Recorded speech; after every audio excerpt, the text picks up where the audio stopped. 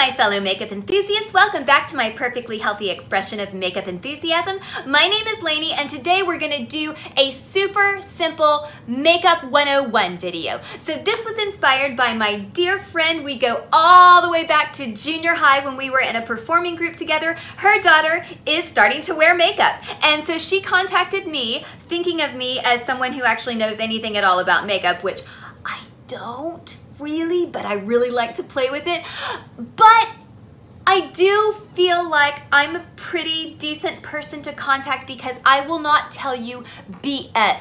That got me thinking that I haven't seen a whole lot of videos of this nature. So I wanted to go through a makeup application and talk about what is necessary and what is not. And I want you, the viewer, to be the judge of whether you need to do this step or not. So I've done my face a little bit uneven. There are some things that I've done, some things that I've not done, some things that I've overdone, some things that I've underdone.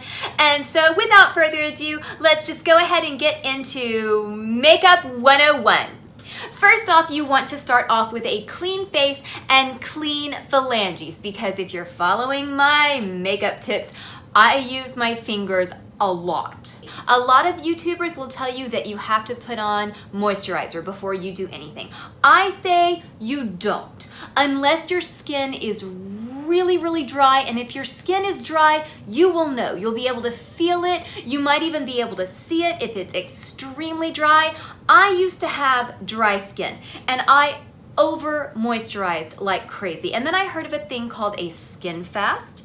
And so I backed off on my skincare products. Basically, I just washed my face once at night, once in the morning. I would moisturize as needed, but I barely touched my moisturizer compared to how I used to do, which was slathering on moisturizer like 5 times a day. And my skin got better. My skin is no longer dry. In fact, I would say that it leans a little oily. And that's because I quit slathering on moisturizer. So take that for what it's worth.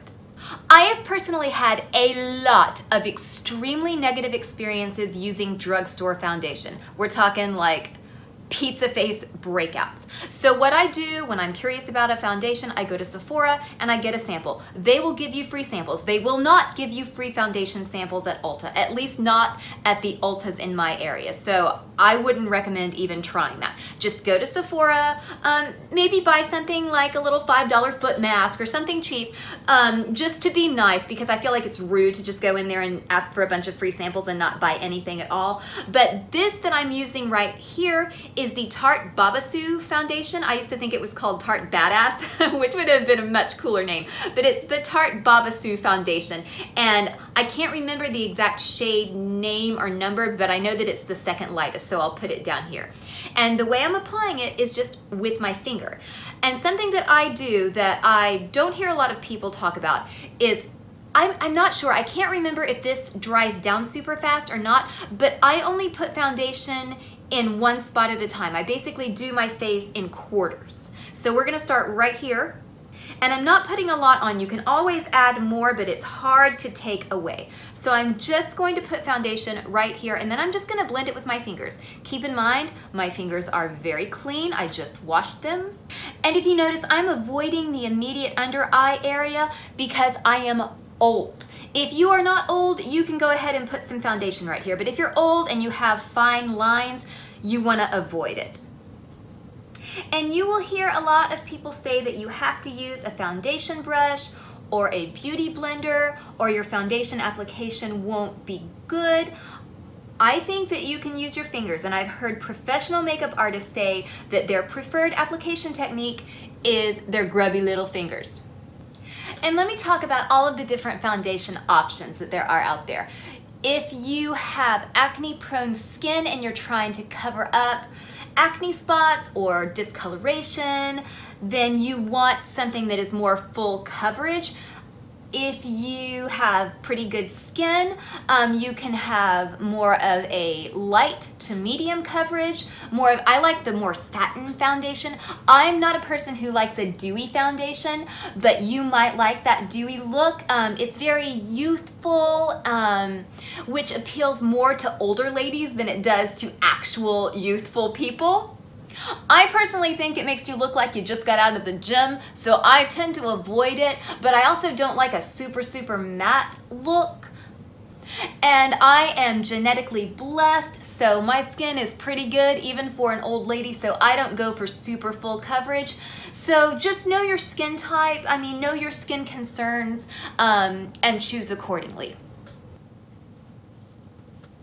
Oh, and practice your makeup before you actually go out, because depending on how much fallout your eyeshadow has, you might want to do your eyes before you do your face.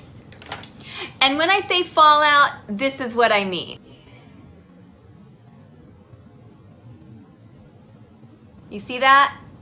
And so if I put this on my face, it's gonna get all over my cheeks. The eyeshadow that I'm gonna be using today really does not have fallout, so that's why I went ahead and did my face first. Moving on to the eyes, do you need an eye primer? YouTubers will tell you, yes, you absolutely must prime your eyes. I say maybe. I say it depends on the shadow. I have completely forgotten to prime my eyes, and my eyeshadow looked great all day long. There have been other days when I have just neglected to prime my eyes and my eyeshadow kind of melted off. It depends on the shadow, and it depends on your skin. And your skin is gonna be different at different times of the month. If you're a lady, if you're a guy, not so much. But I am going to prime my eyes. I'm going to use the Essence I Love Color Intensifying Eye Base. This is cheap. You can get it at Ulta. I think it's $3.99. It might be $4.99, but it's under $5. And it works really well. And the purpose of using an eye primer is to just create kind of a sticky base on your eyelid so that the shadow will be more likely to stick and will show up a little bit better. So I prime one eye at a time, unless I go back and forth, which maybe I should do. But right now, the way I do my makeup is I just do one eye at a time. So I am priming the eye that I am working on at the moment, and I will do the other eye when I start working on it, just because I want the base to be nice and sticky when I start applying the shadow. So when you're applying your eyeshadow, do you start with the darkest shades and then work your way to the lighter shades? Or do you start with the lighter shades and work your way to the darker shades? Or maybe you start in the middle. Me personally, I don't think it matters. I don't think it makes a hill of beans difference. I really don't. But a lot of people will tell you, absolutely, you have to start with the darkest shade and work your way to the lightest. Other people will tell you, you have to start with the lightest and work your way to the darkest. I kind of like to start with the darkest, so that's what we're gonna do. So I'm gonna take this red shade because I heard red mentioned, and oops, wrong eye. And I'm gonna put it right here on the outer corner.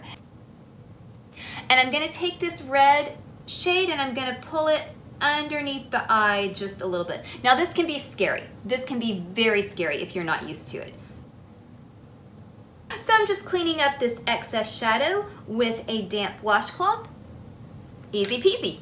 And I'm gonna take this shimmer shade right here called Empress, and I'm gonna put it right here on the eye socket bone. What is that called? I'll put it right there. And I am keeping this eye look super simple. Keep that in mind. For the next step, a lot of people will tell you that you need a fluffy brush to get this blended. And absolutely, if you use a fluffy brush to blend this together, that works really well. You can also do this.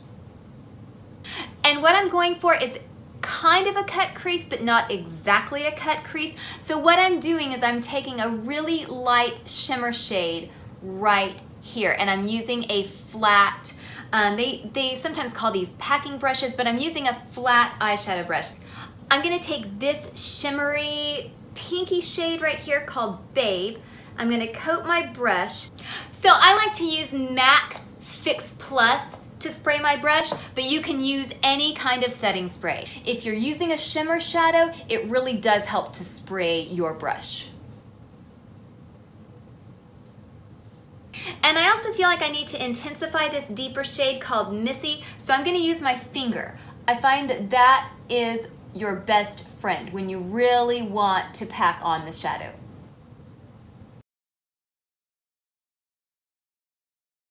So there is a makeup technique called a cut crease. If you're thinking about the full cut crease that you might see on Instagram, that's not what I'm doing. I'm doing what I call a pseudo cut crease.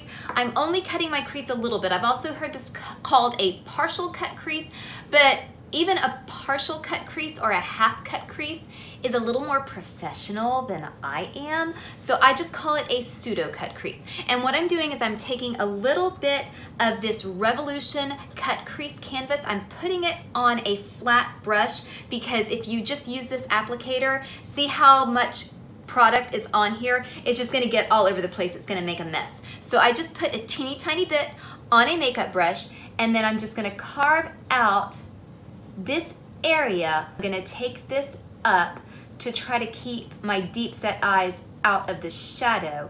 And I'm not gonna take it all the way across. I'm just gonna go about maybe a third of the way. So let's call this a 1/3 cut crease. And what you're doing here is you're just laying down a base for a very light or very shimmery shadow so that your eyes will, in theory, pop. I'm gonna take this shimmer shade called Babe, just like I did on the other eye, and I'm going to spray it with MAC Fix Plus, just like I did on the other eye, and paint. So on this eye, I did use the cut crease technique.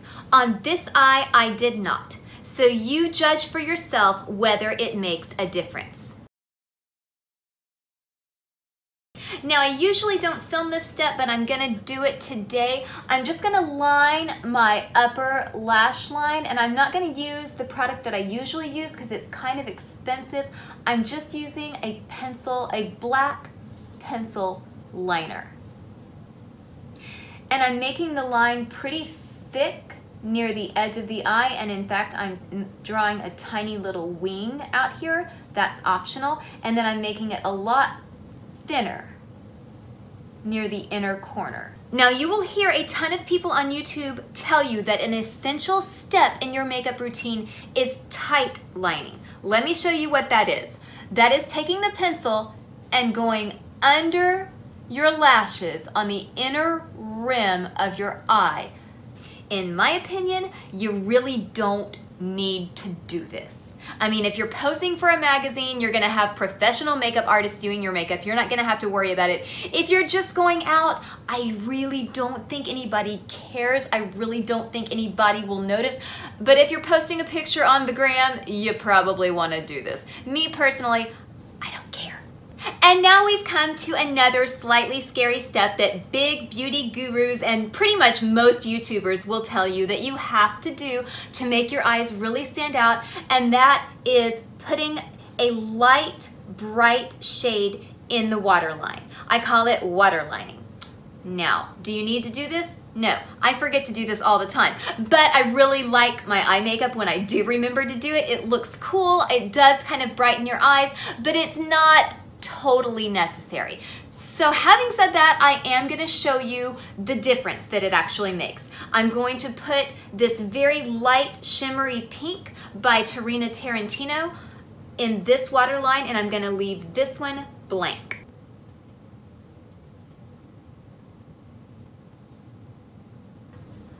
Waterlined, not waterlined. You be the judge of whether that makes a difference or which one you like better. Maybe you like that little extra bit of shimmer. Maybe you want a little bit more natural look. So again, you be the judge.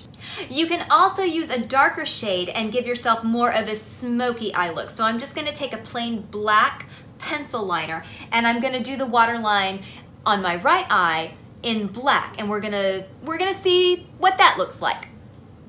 Again, if you're going to use a shade in your waterline, try to swatch the liner in the store on your hand, and you want something that packs a lot of color when you press very, very lightly, because you do not want to be pressing hard for this step. So here's the more sultry, smoky look, and here's the brighter look. Which one do you prefer? So for your eyelashes, most people can just use mascara and it'll look great.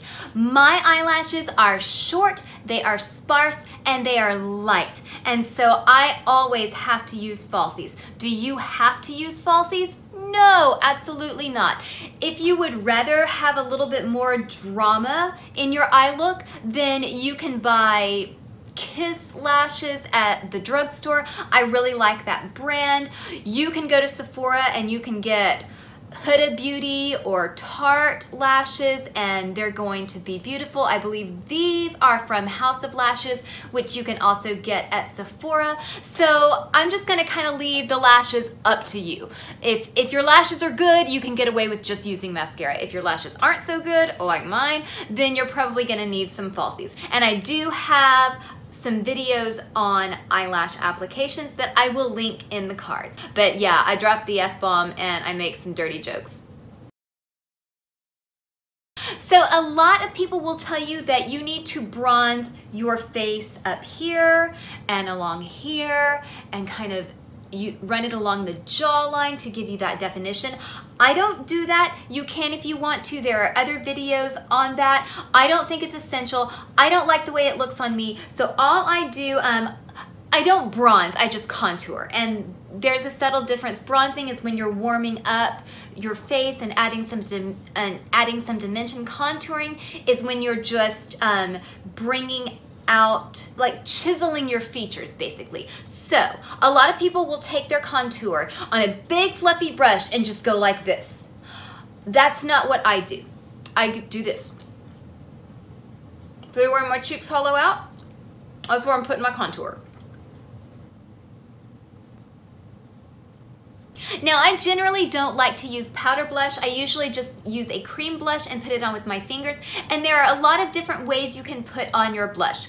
Some people will tell you to just take it all the way up here. Some people will tell you to just concentrate on the apples of your cheeks, like smile. And just put it right here. I do something somewhere in between. But I mean, blush is blush. I feel like that's a pretty self-explanatory step. And you don't want to look like a clown, you just want to look naturally flushed, which in theory makes you look more attractive. If you can, like find a guy or a girl that you have a crush on and talk to them and have them say something flattering to you, and then look in the mirror and look at your face and see where you get red. And that's where your blush should go. But that's probably way too involved. And then I'm going to use some highlighter. I'm going to take some Colourpop highlighter. I'm not going to use my Soulmate Husband highlighter, my Smashbox highlighter, because that's a little bit more on the expensive side. And I'm just going to take my finger. A lot of people like to use brushes for this. I don't, because I'm a filthy animal. And then also a lot of people take their highlighter and they wrap it all the way around. You know what? I'll do that. I'll show you how a lot of people do it. A lot of people do it like this.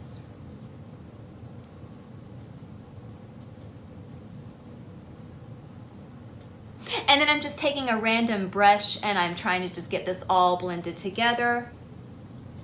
I don't even know if that shows up. But yeah, you'll see a lot of people take their highlighter all the way and wrap it way up their cheekbone and all the way up to their forehead. I don't do that. The way I do my highlighter is I look at my face and I see where the light naturally bounces off of my cheek. And I see it bouncing off right here. So that's all the highlighter that I use. Oh, and I forgot to mention mascara on the lower lashes.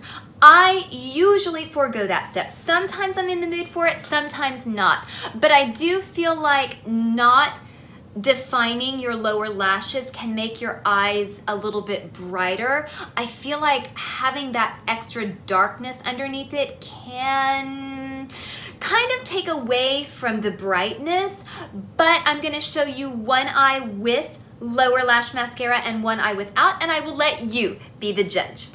So here we have with lower lash mascara and without. To me, if I were in a play and I were on stage, I would go for this look. Or if I were going for a night out, maybe, I might want some more drama, I might do this. But for everyday wear, I prefer this. But that's a personal preference, so I wanted to show you both application styles and let you choose which one you prefer. And as for lipstick, a lot of people will tell you that you want a cool toned lipstick if you have a cool toned eye look, that certain lip undertones will clash with certain eye looks. I say just pick a lipstick that makes you feel pretty, that you like. And if you're not sure what color you like, a lot of places will give you like those little blister packs where they'll have a couple of different shades that you can try out. Or you can go get like 2 or 3 really cheap lipsticks in some very different shades. Try them, see which one works for you, and really just wear a lipstick that you like. So I'm gonna go for my favorite color today. I'm going to go for Colourpop's Super Bloom. This is a reddish pink lipstick and it's my favorite.